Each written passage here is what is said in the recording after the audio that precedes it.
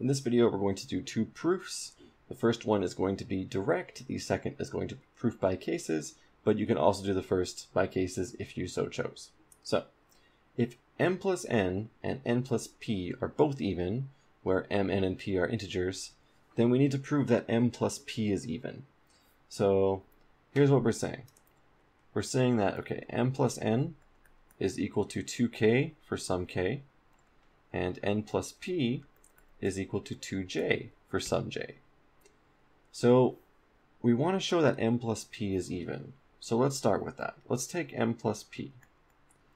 Now, this is where you may get confused, because you may think, hold on a second, we should do cases on m, n, and p, so we can say, okay, there's going to be 8 cases. One where m is even and p are odd, one where they're all even, one where they're all odd, and we're going to pick these n's, m, and p and see which to satisfy and show that it holds for all of the cases that matter. So that's a lot of work. Instead, we're going to do some tricks here. So we have m plus n, we have n plus p. So m plus p is going to be equivalent to, okay, we're going to add an n for m, and then we'll subtract it later. So this is still equal to m here. And then we're going to add p and add an n, and then we're going to subtract n again. So this m plus p, m plus n, plus p plus n, minus n, these are equivalent statements. So essentially we're adding 0, but we're doing it in a very special way. So now we can group these things together. Okay. So this is the same thing as saying, okay, m plus n is the same as 2k, p plus n is the same as 2j, and minus n is the same thing as minus 2n. So we can factor out a 2. So this is 2 times k plus j minus n. So we know that m plus p is 2 times something. So this means that m plus p is even. So we're done. That's a nice trick you can do there. You can do the 8 cases, but it's going to take you a lot longer. And it's probably not worth it time-wise on an exam to attempt that.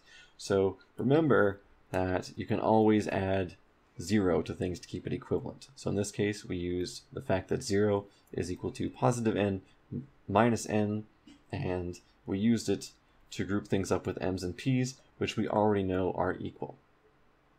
Okay, that was the first question. Second question, a little bit trickier to figure out what the cases are.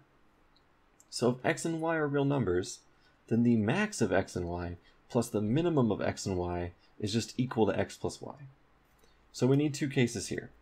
We need 1 where x is greater or equal to y, and we need 2 where x is less than y. So this covers the whole spectrum. So we have x greater than y, x equal to y, and x less than y. So in the first case, what do we know?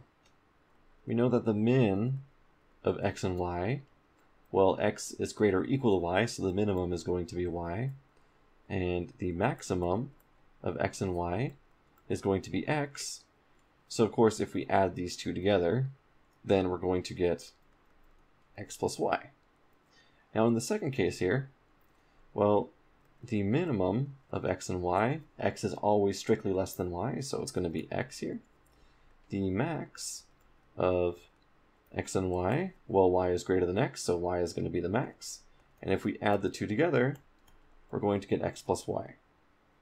So no matter the order of x and y, which one's greater, which one's smaller, if we add the maximum and the minimum together, we're going to get x plus y. So therefore, we have completed the proof. So if you have any other questions, please leave them in the comments below, and I'll answer them the best that I can.